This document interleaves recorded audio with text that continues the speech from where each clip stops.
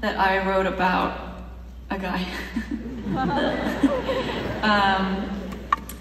that I think fell in love with this version of me that I present on stage and online, and was disappointed to find out that I was simply human.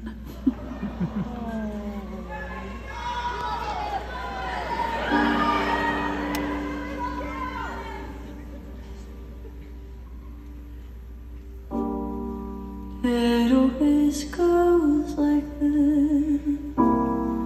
Could have predicted it. I'm so naive to think you loved me for me. Kissed as I ran off stage. You're too old to play this game. Guess you're still growing up at 30. Oh,